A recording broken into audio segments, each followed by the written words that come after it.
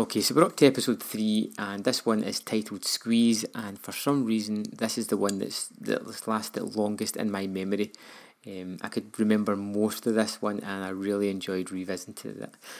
You're the X-Files man, so I take it, is this a standout episode for the fans, or is it just a regular one that's forgotten about? This is definitely an X-Files classic. If you're a die-hard X-Files fan, someone asks you to name a few episodes from season 1, Squeeze is going to be one of them. I'd imagine it's in most X-Files fans' top 5 from season 1. It's certainly in mine. So, but it kind of starts off this sort of monster of the week type thing that happens every now and again in the X-Files as well, where it's not so much aliens as something that's just unexpected, so to say.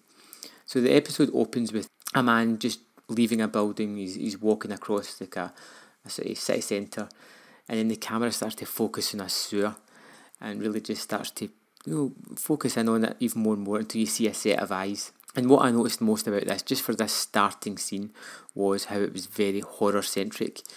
I'm a great horror fan, and that even the music, the way it just sort of lingered on that dark space before pushing into it, straight away I was like, yeah, I'm in on this one.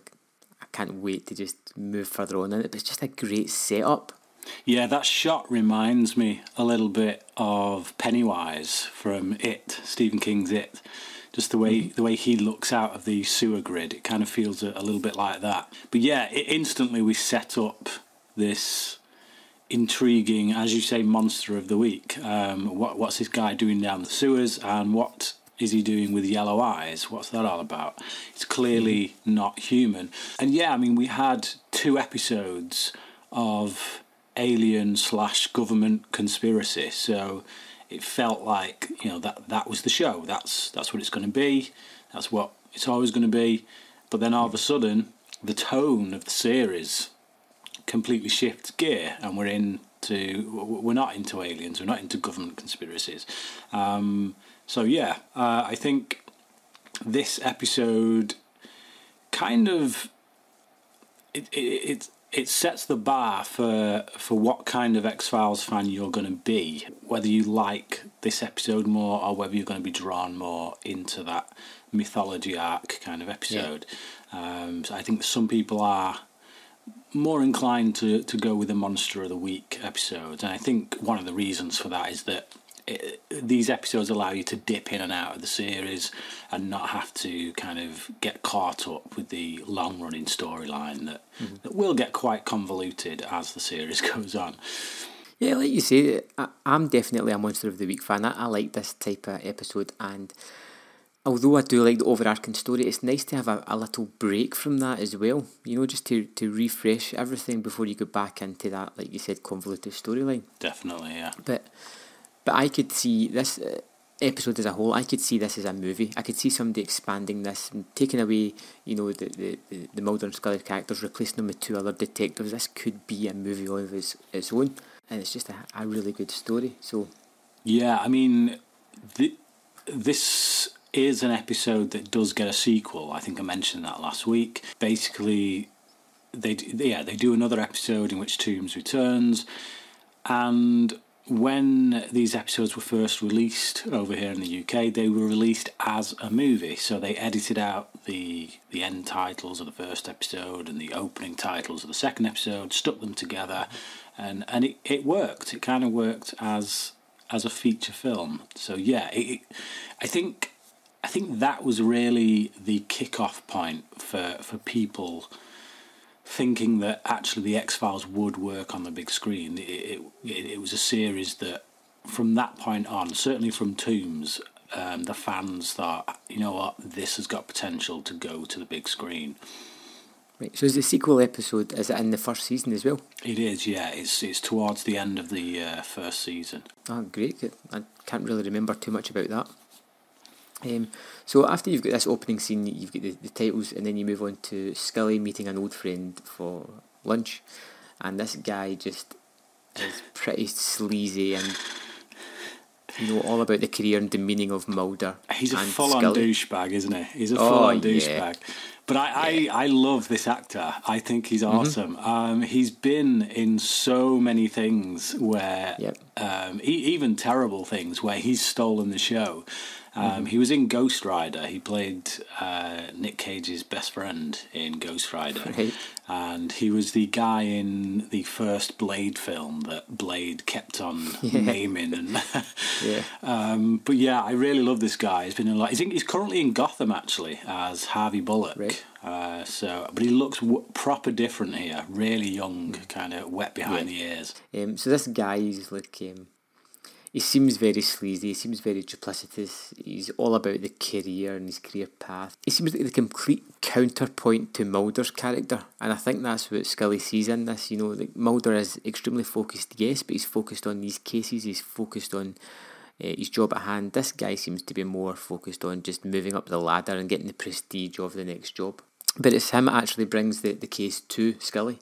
Yeah, absolutely. He's very eager, I think, to mock Mulder. Like he calls him Spooky Mulder. He's very demeaning of Scully's work. Actually, I think he expects her to return the slagging off, so to speak, to say, yeah, I'm working with this weirdo. Oh, please get me the hell out of here.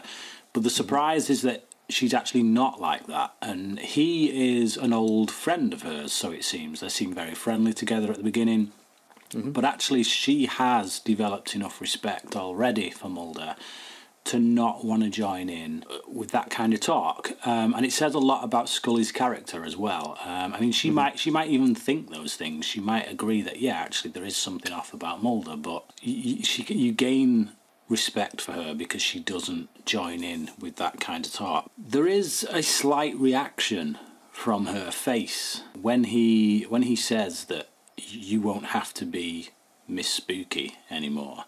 We get like a bit of a close-up on her face, and it's one of those reactions where you can kind of read it both ways, that she doesn't like being called that by him, and maybe that's the turning point for her viewpoint towards him, or that actually she agrees, and that, yeah, you know what, getting to be reassigned would be quite a good thing right about now. So certainly from the perspective of coming into this episode from the beginning, it can be read kind of both ways. I think when you first watch it, you can think, actually, yeah, get me out of here. But by the time we get to the end of the episode, that viewpoint kind of changes. Yeah, there's also a third point as well in that one, Brian, where she didn't realise that she's been regarded as Mrs. Spooky as well, and she's probably seen the fickle nature of the people round about her who are so quick to lambast and just title people, you know, give them this kind of title as well, and she probably doesn't want to be associated with those kind of peoples. Yeah, absolutely, yeah, because so far she's only seen it against Mulder. In the past two episodes she has heard people refer to him as Spooky Mulder and that, and she even calls that out in the first episode before she meets him.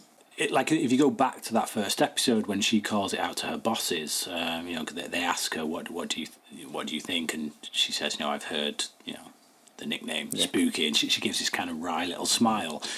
It's okay to kind of joke about things like that when you don't know the person, and here, a couple of episodes after, she knows the guy, and now that doesn't sit too well with her. So I like that they show that in such a short space of time. The actual crime scene where Mulder and Scully are looking at the man who's been murdered, and Mulder is introduced to, shall we just call him douchebag FBI guy? Colton, yeah. Colton, that's the guy. Tom Colton, but I'm fine with douchebag FBI guy. That sits quite well. And I noticed straight away that, you know, the guy's dismissive of Mulder straight away, and rather than be getting defensive or argumentative, Mulder just plays right into it and starts coming out with this load of nonsense, you know, and just makes no attempt to like say at the end, you know, this is a joke, just purely, like, you know, like, he just cultivates, you know, the sort of mythos of Spooky Mulder. I thought it was a great scene. Yeah, it's that line when he says, do you have any idea what liver and onions go for in the reticulum galaxy? And you watch it and you're like, is he being serious? It's like the first time you watch this, you're like, I actually don't know if he's being serious or whether he's just trying to shine him on. But yeah, it becomes very evident pretty quickly that he's just pulling one over on him, basically. But it's just this idea that actually Mulder doesn't care. He couldn't give a toss about this stuff. And if people are too close-minded to show respect for the fact that he does believe in certain things, then he just doesn't care. He doesn't have the time for them, and he's not going to try and win them over. He's, like you say, he's the complete contrast to Tom Colton. Colton cares about climbing the ladder, therefore he cares about what people think of him, and Mulder is just the complete opposite of that.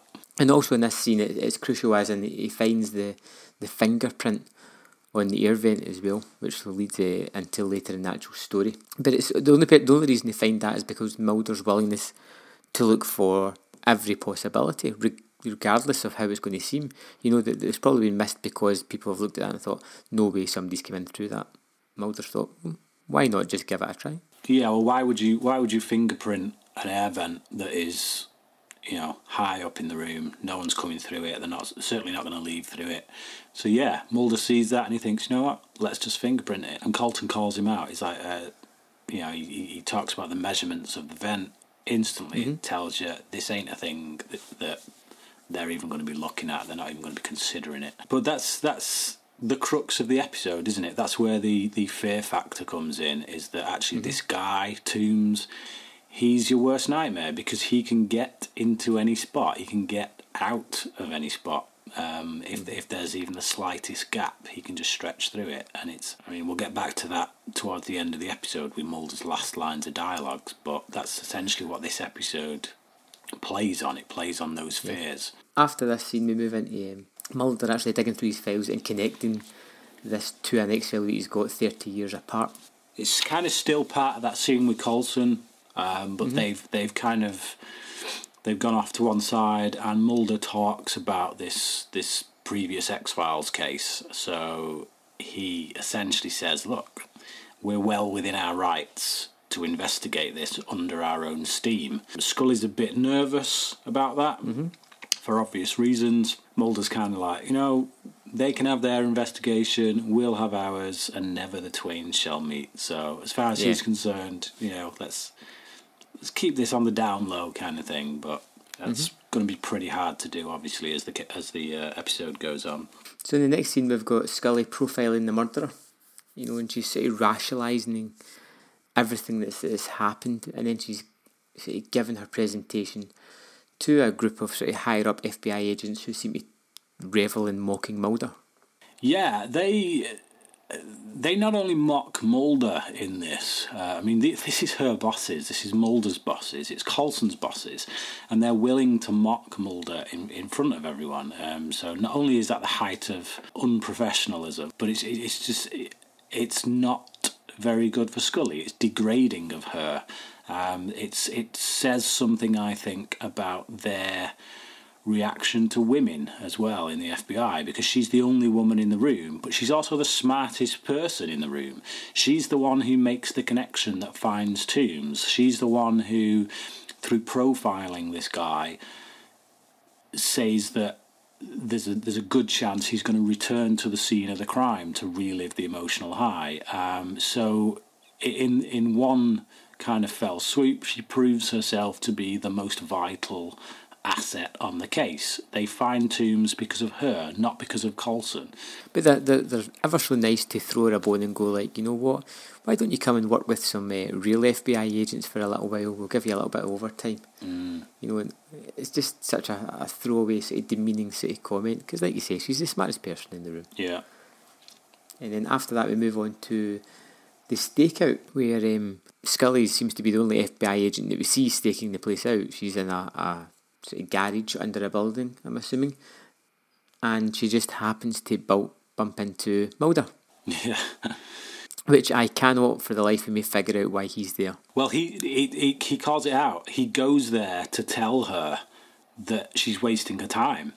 And this is the thing, she's actually smarter than Mulder in this case, because Mulder doesn't buy her profile. He doesn't think that he will return to the scene of the crime.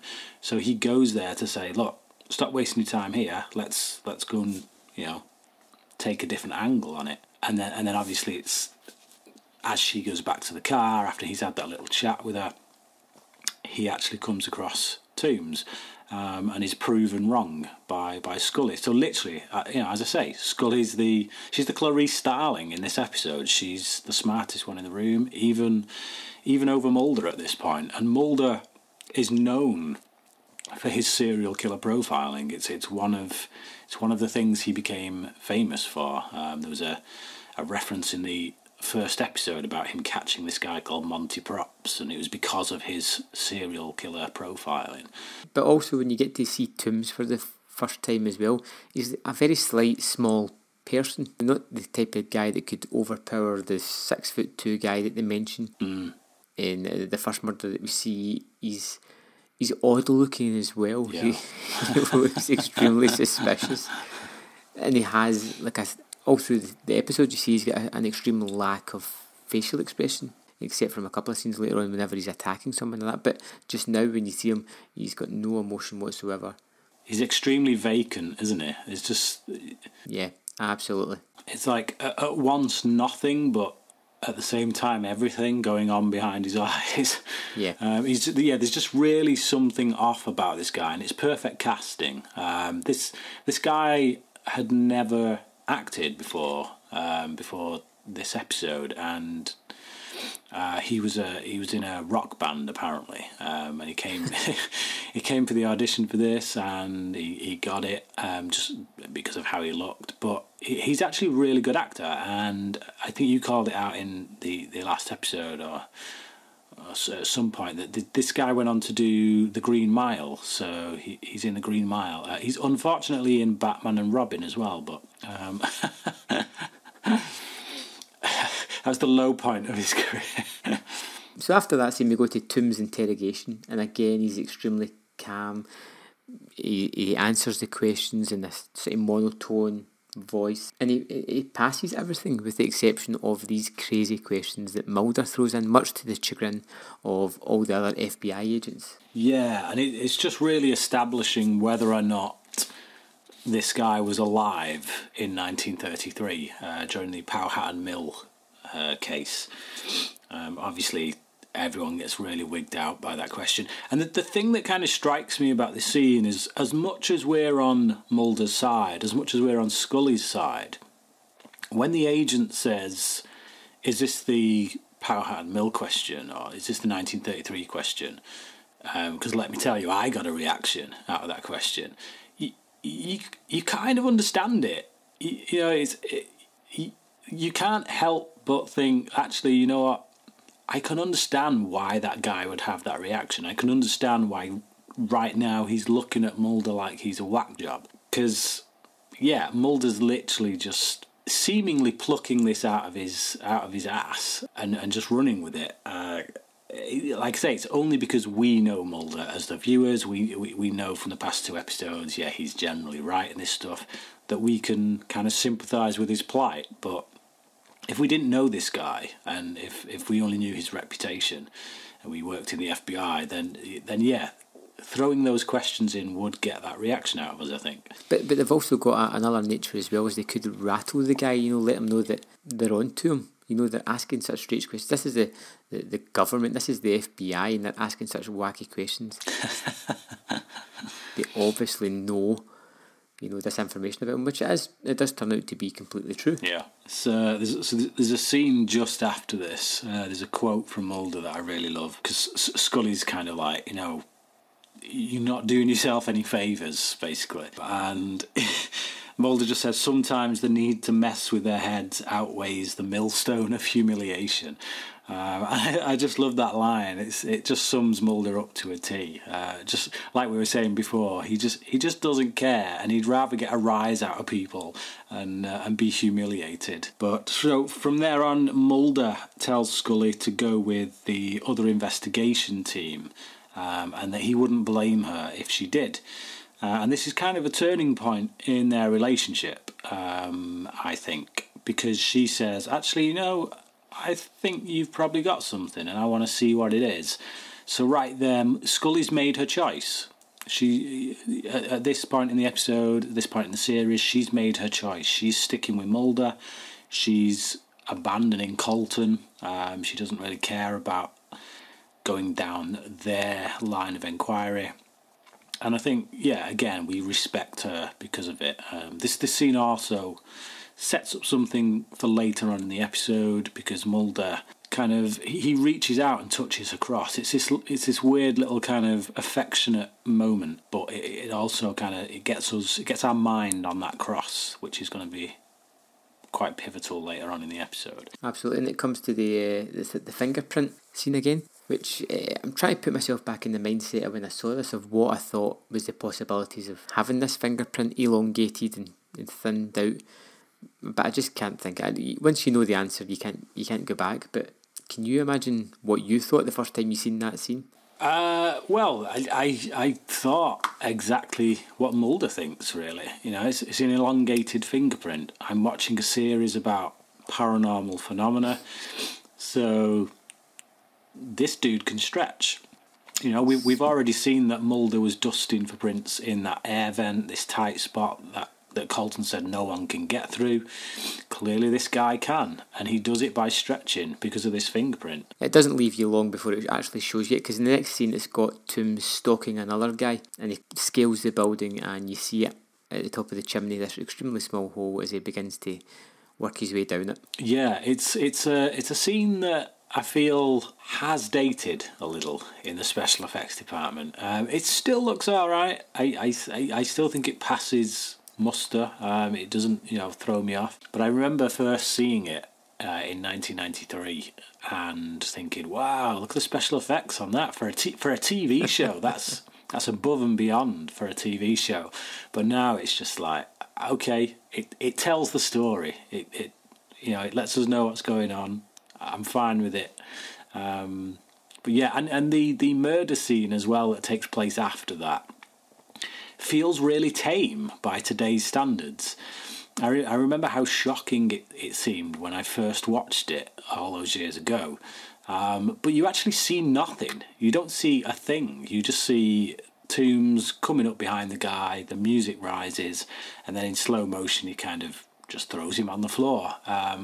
We see a drop of blood spatter, but that's it. And yeah, I just think if they did that scene today, they'd probably show a lot more. Yeah, but it just shows that you don't necessarily have to have it. It doesn't. I don't think it would make the scene any better. I don't think it just shows you attacking. That's what happened. Move on to the next scene. Yeah, no, I don't think it either improves or demeans the scene, so to speak. I just think that it's a commentary really on societal viewing habits, I guess. Just absolutely. Yeah, we live in a post-hostile, post-Saw world in which we have to see it. You think about Seven, the film Seven, in which you don't really get to see anything. It's all what is kind of teased and kind of planted in your imagination. And then you jump ahead 10 or so years, and then we get Saw, and it's like, actually, we don't suggest a thing, we show you everything, and that's, to me, is the worrying thing about television and film, is that actually now we leave nothing to the imagination. Absolutely. And I think we've seen so many times before that it's far better if you leave it up to the viewer's imagination, because once you show them, it's never going to be as worse as what you can imagine. No, that's right. So after this attack, it turns into a crime scene where Scully actually aids Mulder and threatens her friend, douchebag FBI guy. Yeah, I just think this episode is a real high point for Scully. Scully really shows her weight as a person throughout this episode, and there's a line there, an exchange between her and douchebag cop, in which douchebag says, "Whose side are you on?" And she just says, "The victims." And I love that kind of, he's got nothing for that. There is no comeback for that, because that's what they should all be there for. They should all be on the victim side. But he's too busy playing the career game. And Mulder, in many ways, is too busy playing the kind of screw you to the whole FBI game. But she pulls his string perfectly when she actually threatens his career. You know, it's the only thing he seems interested in, and she just, you know, gives him a nudge that could go away very quickly. Yeah, she knows exactly which strings to pull. So at the crime scene, Mulder notices that a trophy's been taken. So this sets up the idea that actually, if you can find the trophies, if you can find the things that were missing from the other crime scenes, and you can find them at Toombs's address, then you've got your evidence to a degree. Yeah, I think this is just after that. That's the scene where Mulder starts to explain Toombs' past, or the suspected past, and the two FBI agents, Mulder and Scully, start to research, looking for patterns at these timescales, looking for birth certificates and things like that. And this is one of the scenes that I really like in the episode, because not because it does anything fancy, but because it shows you them actually spending the time to investigate something. And it's something missing from like modern TV shows and movies, where they're doing the mundane job. He's sitting in front of this machine for hours. It must be boring, it must be tedious.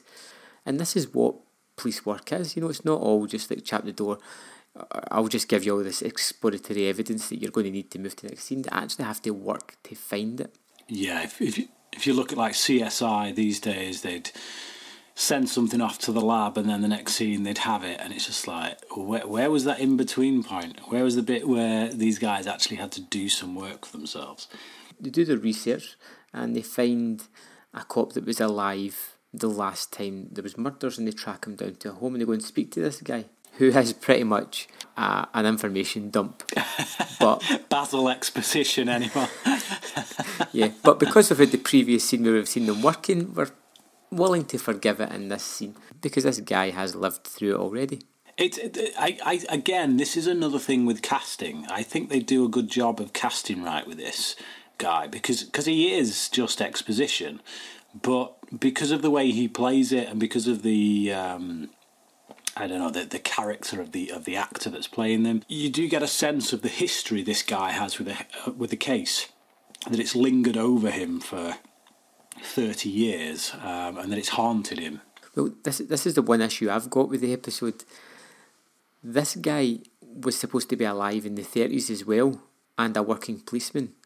So you've got to imagine that this guy's got to be in his mid-80s, but it doesn't look anywhere close to that age in this episode.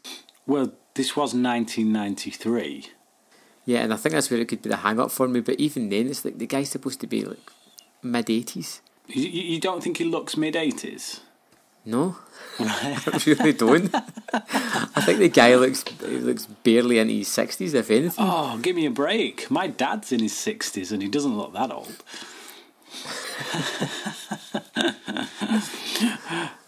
I'm willing to let that one slide. I think if this guy was in his early 20s when, it's just... but he was investigating the 60s case. He wasn't investigating the 30s case. No, but they said he was a cop in the 30s. I'm sure they mentioned it in the episode. No. They said... Because when the second case came around, he wasn't able to investigate anymore because they'd put him in a desk job. I'm pretty sure that's what they said, because that's what made me think, wow, this guy's supposed to be, like, have been around for, two sets of this. Yeah. Well, three technically, because he's... Well, the first one was in 1933, wasn't it? Yeah. That's when the first killing that was above Toombs's apartment. So if you take it, he was a cop then. And the thing. Yeah, I'm not willing to comment right now, because I'm not entirely sure that was the case. I feel like he was investigating the 60s cases, the 63 cases, but I don't feel like he was investigating the cases from 1933. Yeah, I mean, if you're right, then minimum he would have had to have been in his 20s during the 33 case to be investigating it. Let's say 25. So 30 years from that, 55 for the... And then And then the 60s. Yeah, so about 85 he'd have to be. Yeah. I'll give you 75. I'd say that guy looks like he could get away with playing 75, but yeah, maybe 85 is a stretch, but yeah, all right. Something to be investigated, I feel. Yeah, what a sidetrack. It's a good catch, though. It's a good catch. But anyway, in this episode, or in that scene, the guy mentions the original address, the 66 Exeter Street, where the first killing took place, which leads Mulder and Scully back to this abandoned building. Yeah. What a dive this place is. My understanding as well is... Because Scully mentions that the apartment or the address that Tooms gave to the FBI when they caught him on the stakeout was a front. So they say there's no one living there. Now I'm assuming that this was the same address and that they've gone there, found that nothing is there, and so just abandoned it. But it's only when Mulder and Scully go back there and go inside that they realise actually if somebody had just pushed that mattress down off the wall, they'd have found that hole. So I don't know if this address, 66 Exeter Street, is the same address that he gave to the FBI. I'm not sure it even matters, but... Yeah, I took it the other way, that he gave like another address where he'd never stayed and they found this. But you're right, it could be seen that way as well. That somebody could have searched the apartment and found, nothing. But yeah, they find that hole in the wall that leads them to all kind of scary scenarios. And your typical horror movie, you're like, don't go down there. Nothing's good's going to be down there. Stay away from that. And then you see Scully straight... Mulder takes a step back, try to assess the situation. Scully's straight in there going down the ladder. Yeah, Scully goes first. This is, again, I think I said this in the last episode, where Scully kind of becomes known for being the one who kicks ass in a fight, and Mulder tends to be the one who gets his ass handed to him in a fight. Likewise, she's the first one to go down the hole, and it kind of reminds me of a quote that is coming in a later episode. Actually, I think that the Jersey Devil, I think it is, but I'll leave that until we get there. So, but yeah, Scully goes first, and they find Tooms' nest, and they find Tooms' nest and his trophies. Mulder gets bile on his fingers as he's kind of looking at the nest. Comes out with another corking one line about is there any way to get this off my fingers quickly without betraying my cool exterior? And it's just like, classic Mulder line. And like I say, this is the reason we had that scene before in which Mulder kind of touched on Scully's cross, because Tooms, in the dark, it seems like Scully's kind of caught on something momentarily, and it turns out that actually it was Tooms, and he has pulled the cross from her neck. He's taken it as a trophy, which tells us that Scully is going to be his next victim. I couldn't really remember this scene 100%, but when she gets snagged on something, she says to Mulder, "Oh, hang on, I'm snagged," and she kind of looks down at her leg, and then she walks out the scene, and there's the hand dangling, holding the necklace, and you're like, how did he get that? How did he take that off her neck without her, feeling it in some way, shape, or form? Yeah, I just assume he snapped it at the link and. Spoken like a true jewellery thief, Brian. Well, in my old pickpocketing days, you needed to know the tricks of the trade. Then you've got the next part where Mulder set up a stakeout, and the douchebag FBI guy cancels it just for no reason. Flat out just cancels it, and as a result puts Scully in danger. We see more hostility towards Mulder by the agents who come to the stakeout, because Mulder is on the stakeout to begin with. Those agents arrive. One of them calls him spooky. Again, just drilling that point home. These guys just really don't like him. And then after that, obviously, we don't see him again because the stakeout has been called off by douchebag cop. But Mulder goes into the building just to check on Tooms, I guess, and finds Scully's cross. So he knows, I got to get my ass to Scully's house right now because she's clearly the next victim. You actually see Tooms stalking Scully, and you get that moment where she's in the, or I did anyway, where she's in the bathroom, she starts the bath, and I'm like, oh, they're going to just gratuitously just get her down to her undies yet again. You know, you're just thinking, here we go. But they don't, they subvert that again. They don't go the route where you expect it to go, or I did expect it to go there. Yeah, well, no, I did. I expected the same. Like, they're playing on tropes, aren't they? They're playing on the tropes of every horror movie. Every horror movie. If the woman's going to the shower, she's the one who's going to be the next victim. But again, you know, Scully puts up a good fight. She's not just a scream queen. She's not a final girl, as they seem to be calling them these days in horror movies. But just before that scene, actually, I just wanted to say I really love the moment when just after Coulson has told Scully that he's called the stakeout off. I love how she says, I can't wait until you fall off and land on your ass. She basically just, that's it. Final straw, relationship's over.